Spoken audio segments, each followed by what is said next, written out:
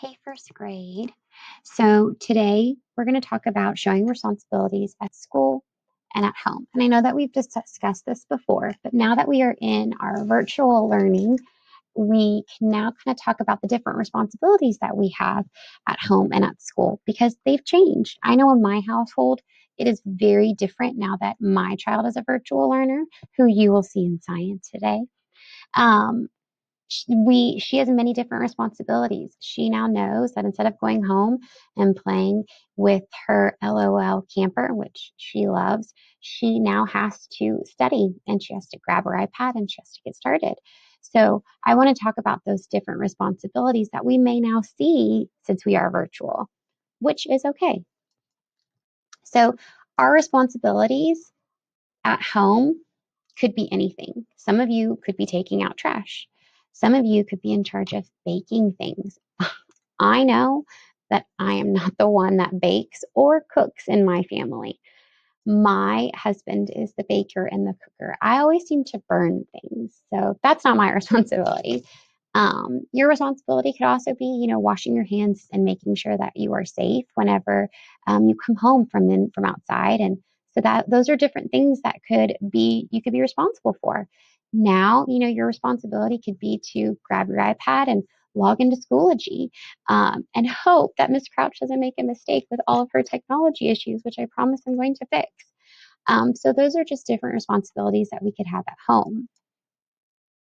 Some of your parents' responsibilities could be going to the grocery store. That's a responsibility that we have.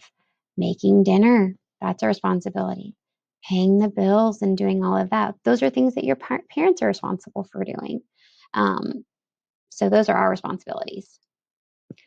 Some responsibilities that you can help with are if your parent says, okay, to help cook something at home with parent supervision. Don't ever cook anything by yourself, always with parent supervision. Or you could help with the dishes and helping your parents clean up the dishes. Or you could help with some of the chores like mopping and sweeping, like this little guy is. So, those are some things that you can help your parents do. We also have rules, okay? And even as parents, we have rules. So we can't break these rules. Like we always need to make sure we wear a seatbelt. Everyone in the car needs to make sure they're wearing a seatbelt. That's a rule that we can't break. It's a law. We also have to make sure that we don't go above the speed limit. If we go above the speed limit, then we're breaking a law and we can't do that. We also have to know where we're going. If I don't know where I'm going, I could just be driving in circles all day. And I don't want to be doing that because I'll have two little ones that are screaming behind me. So it's important and it's our responsibility to know where we're going. So you're going to share with me some new responsibilities that you have at home. How do you help your parents with their responsibilities? Do you see or hear some new responsibilities that you can help with at home? So you're going to draw me a new responsibility that you have, and you're going to draw a picture and you're going to post it into Schoology and you're going to write underneath it. I saw a lot of great responsibilities that you guys had in your last week's assignment. So I want to see something different.